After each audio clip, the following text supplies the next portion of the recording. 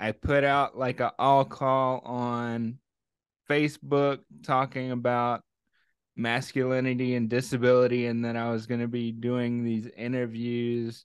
And what kind of sparked your interest in being a part of these interviews?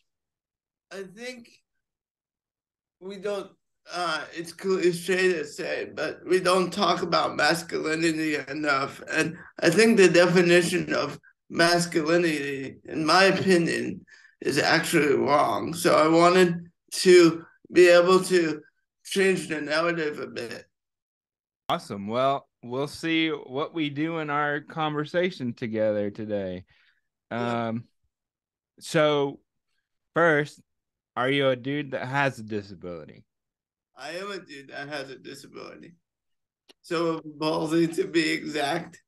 Um, and before I go on, I don't want to blame anyone that has different opinions than I do. Just this is just my opinion, and if it helps you, great. If it doesn't, great as well. I'm not trying to sway people, just trying to be informative. And so, what does it mean to be a man from your perspective? Well, first of all, we are all humans, so we if you we are all born humans, and if we take a look at what a human is, it you separate it and it's man. A woman is a man. A um a person, no, a human, woman, man is obviously man. And I don't mean figuratively man. So I don't mean literally man at some at its core. Like people just say man as just to a man, like that's a phrase that people use. So I don't think it's used, in my opinion, properly. And I think what it means in society is to be strong, to to not show emotions. But actually I think that's the opposite of being a man. So, if being strong and not showing emotions is what it seems society is labeling as to be a man, what is your definition? How do you define that differently? Yeah, my definition is showing emotion. I think being a man, a lot of people use it as something that means be an example, and being an example means show toughness. But when we're all said and done in this world, we want to make an impact, and we don't want people to not, at least I don't want people to not show their authentic self because they're supposedly trying to be quote unquote a man and tough. So I think it's a lot stronger to show those emotions. It's tough to do so. I'm 20, recently turned 27 years old, and for 26 years or close to it, my definition of a man was to not show vulnerability. But I realized that vulnerability isn't a strong suit of mine, and that's what makes me attractive in some sense. So I think that's what makes me a man. And what do you think is the hardest part about being a man with a disability? That's a great question. I think being a man with a disability, physically, we don't walk. Physically, I don't walk as well as other people. My hand is fisted. It doesn't look normal. So I don't look normal. And even if I try to build muscle strongly, and get a six pack, there's no way that my disability is going to disappear. Now I understand that people want six pack, and I know that you have had a six pack before, and you probably still have one. And the reason why you're doing it, I don't blame you for doing it probably this way, because you want to feel good for yourself. I feel too many people want to show up physically so another person can find them attractive. But that's not the way to be found attractive. And it needs to be thought about differently, in my opinion.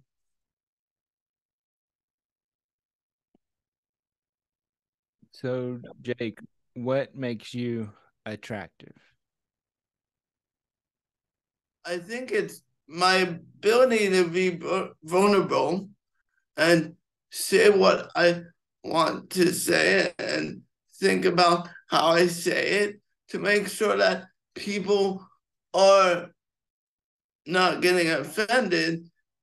And by saying what I say, it makes me authentic.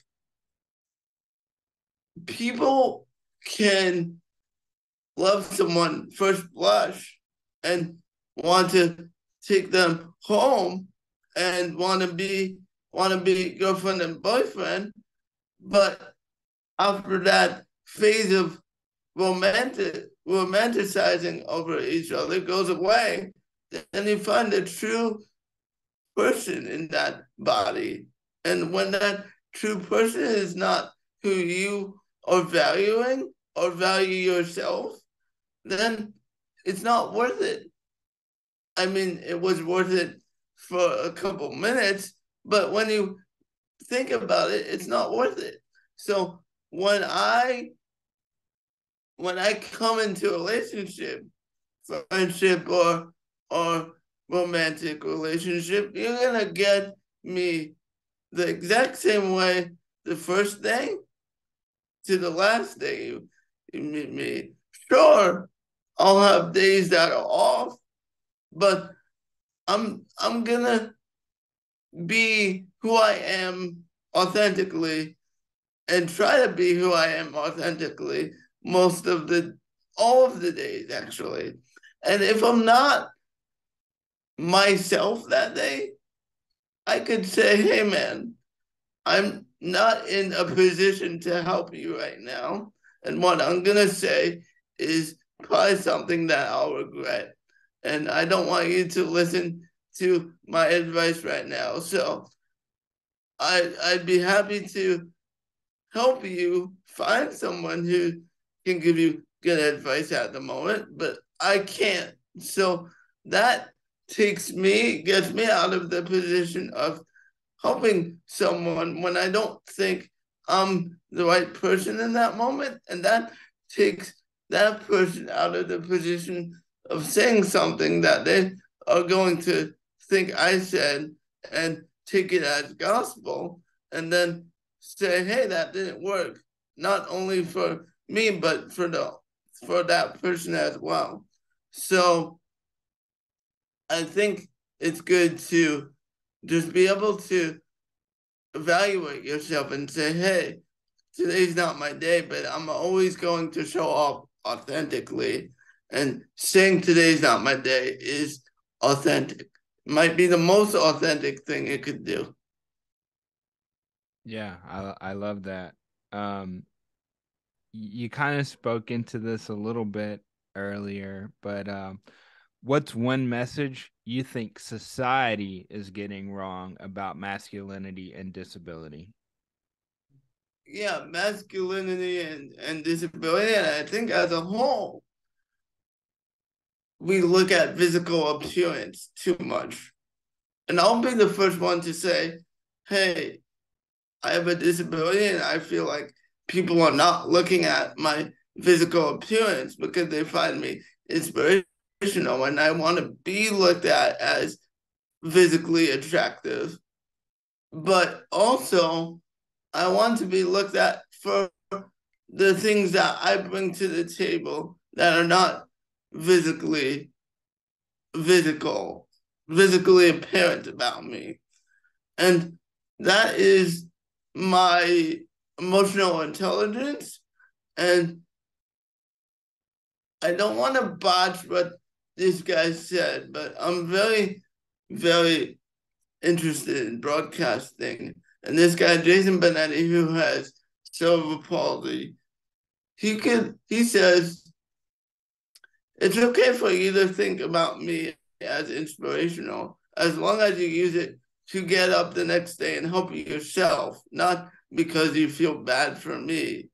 So I'm fine with people finding me inspirational, but for the right reasons. And if that's not the right reason, then I'll find someone else to be my friend. But going back to masculinity and physical, I think with a disability, the two could go hand in hand. You just told me I looked like a model before. You haven't seen, you just saw the top of me. You haven't seen me walk or anything like that. Or quite frankly, I'm wearing pajamas underneath here, so I'm not exactly a model. But hopefully, after you see me walk, you'll see my coiffed hair and think that it's attractive. And I think that's something that is attractive to me looking past my disability. And you said it was coiffed. I didn't say it was. I think it looks bad today. Yeah, man, that's all good. So that's kind of one thing you think society is getting wrong. What's one thing you think you might be getting wrong when it comes to disability and masculinity? Yeah, I think I look at for I'm speaking for myself now. For me, I understand that I can't change myself, but that doesn't mean I don't think about changing myself every day and what I could do and how I could be quote unquote better and look normal. I think society is what is encouraging me to want to look quote unquote normal. And ultimately, I might not look normal, but I give values to society that are more important than the way I walk. And we all do give values to society that are more important than what we think we stand for or what we look like. It's something that I think society as a whole has caused us to think about. And when looking at it, it's in front of our face every day. We look at Instagram, Facebook, we look at the beautiful pictures, but you don't think about that person who's holding their stomach in because they don't want to look fat because of all their bloat that they have. But that doesn't make that person a good person or not. So we have to, or I have to change my narrative in terms of thinking, oh, because that person looks hot and she looks skinny and she has nice hair. That doesn't mean that person is for me. Sure, do I want to date someone that I don't feel like matches my physical attractiveness that I have when I'm thinking about dating someone? No, but is that something that I will look past because of because that is the center? Or is that something that I will focus on and look past everything else, even if that person is rude, because she is nice to look at every single day? And that is not the case either.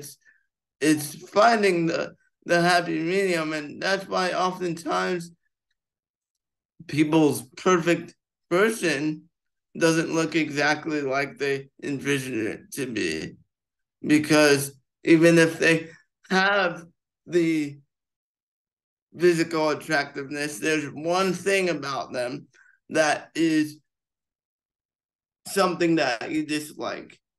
I want to not encourage, but I want to encourage myself that even though I dislike something about this person, doesn't mean I dislike this person. I might dislike the way they are talking about someone, but when they talk to me and help me out, are they genuinely helping me out, or do they have my best interest? And yes, that is something that comes across when they talk to other people. So that is not a great example. But if I don't like the way that a person thinks of my baseball team, is that the end of the world? No, it's something that I disagree with, but are they still a friend of mine and someone I can confide in? Yes. All right, man. That um, I want to know what's one thing that you love about your disability. I think we all find ourselves thinking about why us at some point or another, and I can't tell you exactly why it's physical for me. Maybe because a higher power wants to me to say that I'm going on a straight path despite how my walk looks, which is exactly the opposite, not straight. But we'll never know that. So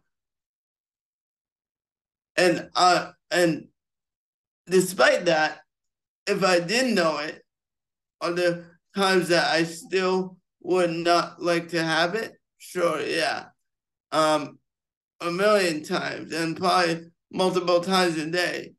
But going back to what you said about what I like about my disability and talking about what I dislike right now, if I put that all in perspective and said, hey, I dislike this about me, but when I look at it and speaking of perspective, I love my perspective on life because of my disability.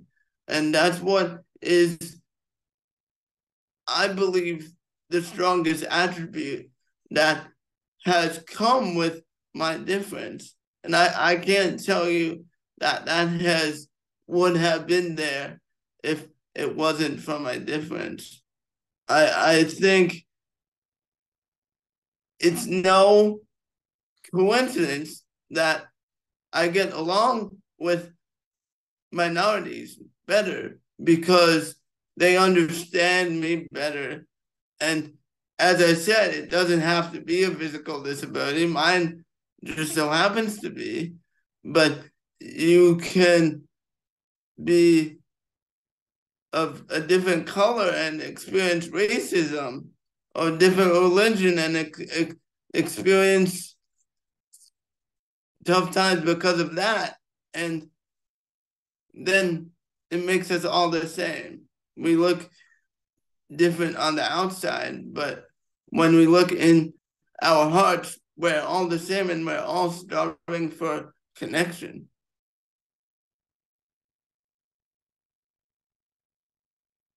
What do you think, as a man, is the most challenging thing to talk about, and what would make it easier?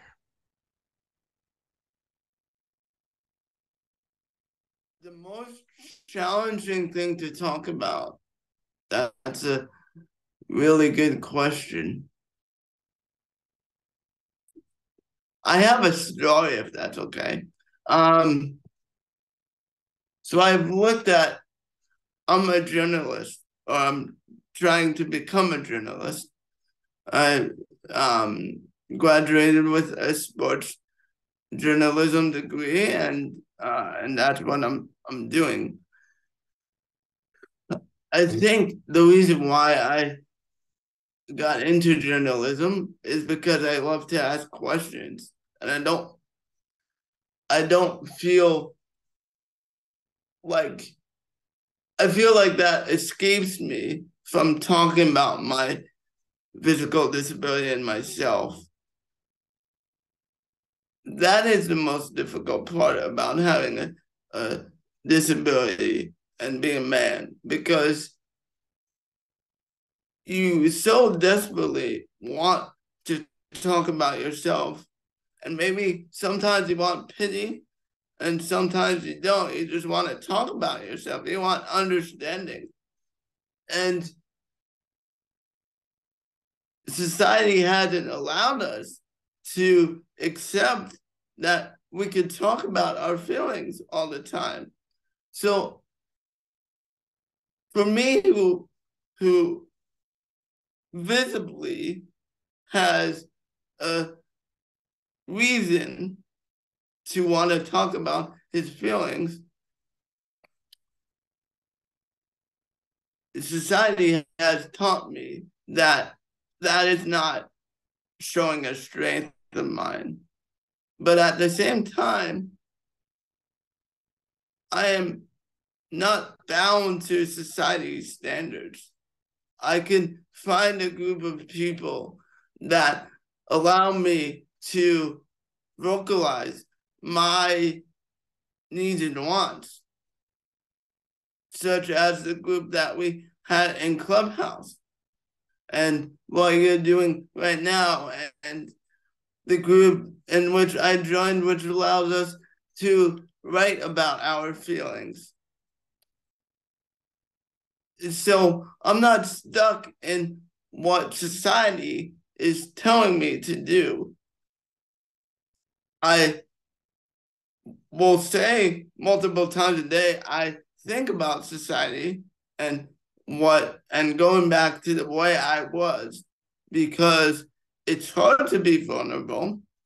So that's the struggle there. The most struggling thing is what I want the most is to be vulnerable and to be a man and disabled and to live in this society. It's something that doesn't want to be talked about, unfortunately.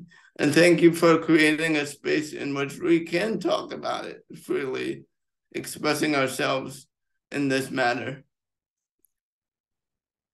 I love that, man. I think that definitely is a courageous share right there. And it makes me think of, if you were joining a community with other men, and these men are also men with disabilities, what would you be looking for within that community? I would just be looking for an open space join join in and have my voice feel heard. Um, I haven't been in one, and I don't have this problem of being an alcoholic. But for what I've heard, and it doesn't run in my family, thankfully, but from what I heard, these meetings in AA are so powerful because people share their stories, regardless if you're male or female. Because if you don't share your stories, you may not be at the next meeting because you may want to take your life. And I think even though it doesn't get to that point for all of us, if it builds up, it paralyzes us from feeling and doing what we want to do on a daily basis. And at the end of the day, when we sit on that deathbed, are we saying to ourselves that we did what we wanted to do? And yes, what we want to do doesn't directly, what we're saying doesn't directly impact what we're going to do, but hopes, but maybe it does. It propels us to do the thing that we want to do because you don't feel alone and you feel that you're part of a group that can um, can associate with you. The best way I can put it is two people are scared of heights and they want to go skydiving, but they're not going skydiving because they're scared, too scared. And then they talk about it and say, hey, we're both scared. Maybe we could join together and do this together. It's important to realize when you're feeling isolated and feeling like you can't do something, going back to disability because of your disability, is it something that you are telling yourself you can't do because you don't want to do it and you feel lazy at that time? Or is it something that you're telling yourself you can't do because you actually can't do it? And it's fine for it's fine being lazy sometimes. And that is the human nature. For example, I went in and I got a glass of orange juice the other day and asked my mom to pour me the orange juice. Could I do it? Yes.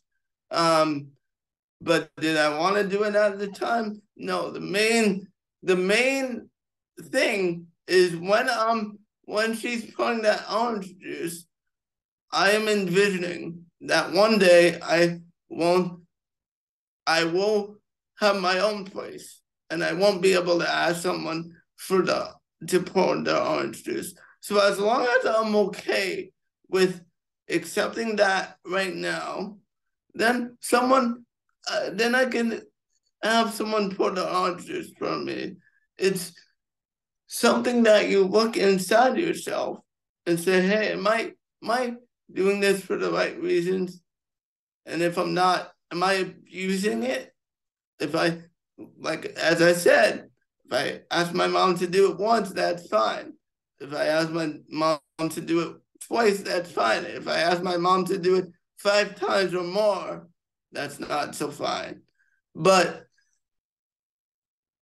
we need to evaluate that and say, hey, yeah, what am I doing this for? And sometimes we'll get I don't want to say crucified, but sometimes I'll get very upset because people don't understand that I need help sometimes. And then you'll say, and people will say, well, why can't you do this? And I'll say, oh, because I have a physical disability. And they say, what? Well, you need to kind of suck it up and do it. And that could paralyze you and make you think you need to suck it up and do it. But then what you should do, and I'm starting to do, took me 26 years to do it. So like, is that a pattern there that I'm seeing? Are people constantly telling me to suck up and do it? No. So is there someone in my contacts that I could go and say, hey, this is what someone said, but I know you understand this difficulty more. So can you come and help me with this? Because you understand it more. That, for example, that I just did that yesterday with finding a job. I know it's difficult to find a job. Most people, especially in most companies, especially in the journalism field, want you to do something the same day and get it in. And I thought about it and said, yeah, that's true. But there's other people that can help me figure that out instead of just telling me, well, you need to do something about it. So I wrote that email and said, hey, I'm struggling with this. Can you help me do it? And I wouldn't have been able to do that even maybe a week ago without the help of my psychiatrist, psychologist, and people around me that believe in me. And when you have that support, you have to go for it, because you know if you don't try, you're never gonna win. The way I try, and I don't try everything that I'm gonna say that I'm gonna try, and hopefully one day, if it's safe, I will try everything. If it's not safe, then don't try it, and someone will tell you it's not safe. But I think about it as this person is devoting their time to help me do something. So am I gonna sit there and ask them for advice about it? Maybe so. I've done that for 26 years. Of course you want advice, but after you get that advice, you have to do something about it, and then go back and say, hey, I did this. This is how I feel about it. And that might take 26 years like me, and it might take 1 week, but it's something that I use to keep myself accountable. And I hope it comes across as something that I've struggled with, and I'm not making it look easy, because it's not. But that's the point where that you want to get to and say, hey, I did this. I'm struggling with it. Can you help me? Like that example I gave of my teacher. And you have to look hard, but I guarantee that one day and one place in time, there was someone who looked past your disability. And if you don't have them in your contacts, find a way to get them.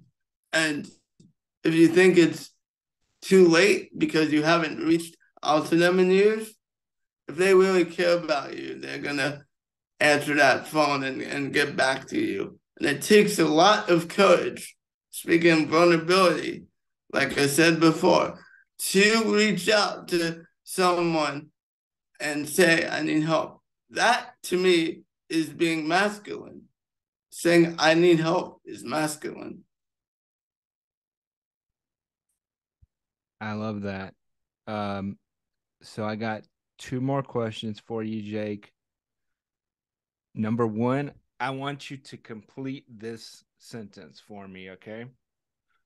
So the sentence is, I'm just a dude who wants.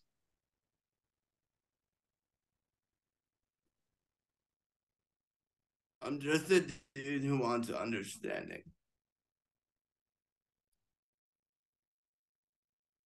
But the more and more I think about it, I'm not going to get it all the time.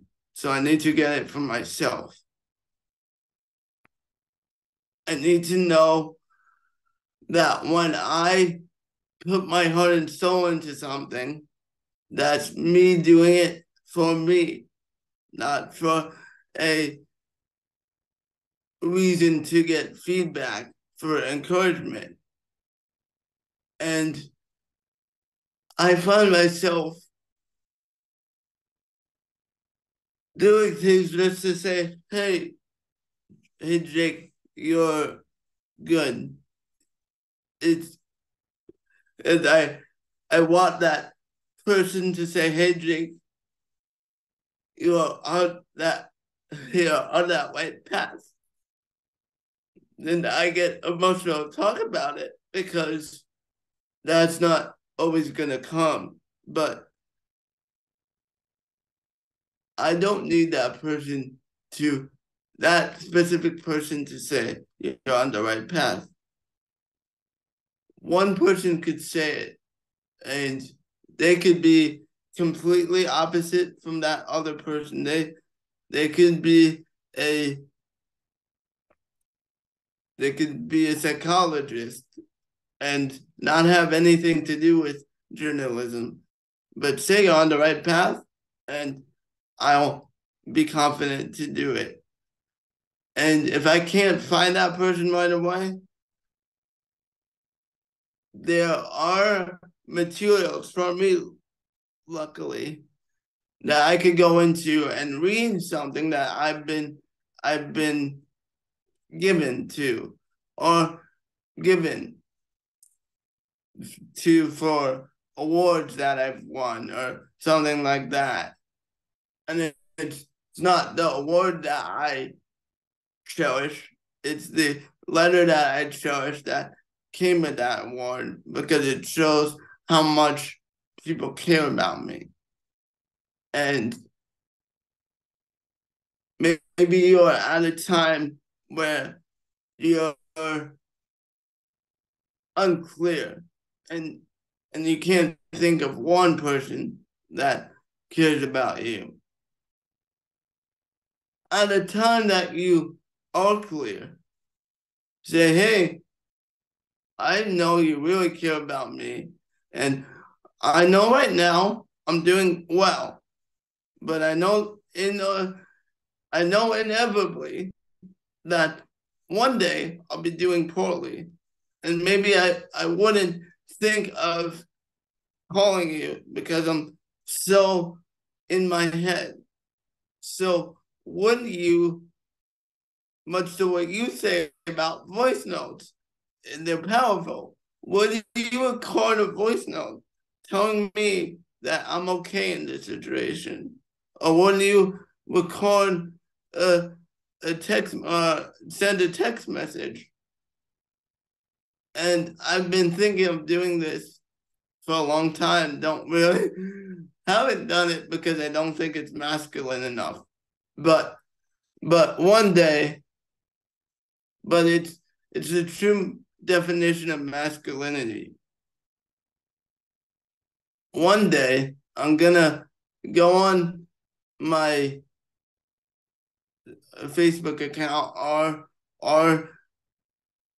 or text my friends saying, hey, I'm doing extremely well right now, but I know inevitably I'm gonna have a hard time, and during that hard time I might not be able to think about who I need to call or what I need to do. So, would you mind exchanging some encouraging words from me? And I'll do it exchanging. So, I'll do it for you. And hopefully, that person knows that you're sincere and they'll agree to it. If it's not a sincere relationship, then that's something that you have to work out, because someone doesn't agree to just leave you a word of encouragement. It doesn't have to be this whole thing about like, hey, you saved my life or something like that. It just could be, hey man, your friendship means a lot to me. And I think that's the definition of masculinity, or example of masculinity, being able to know what is good for yourself and be concentrate on yourself and know that this is the way that I keep my cup full so I can help other people. It's not selfish, because if my cup wasn't full, I wouldn't be able to help other people. So take the moment to say, hey, I'm I'm going to focus on my self-care. It's not selfish, but I'm gonna focus on my self-care, because if I want to help people, I know my cup needs to be full.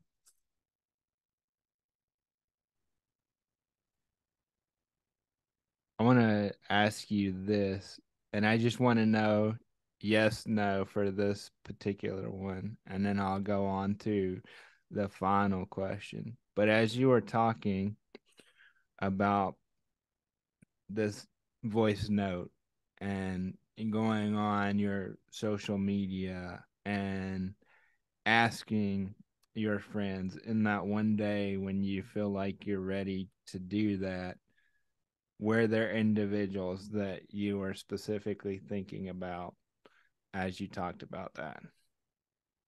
Yeah, yes, I do. All right. The last question I got for you, Jake, is this one. What do you want to be remembered for? That's another great question. I want to be remembered for. I want to be remembered as someone who made an impact, but I don't want to be remembered as someone who made an impact just because I helped someone. I want to be remembered as someone who made an impact because I did not let the barriers of my life affect what I wanted to do in my life. So when someone said how Jake made an impact in my life, it's not going to be a specific moment, but it'll be a mantra for them to say, hey, I'm not going to let anything that's in my way prevent me from living my best life.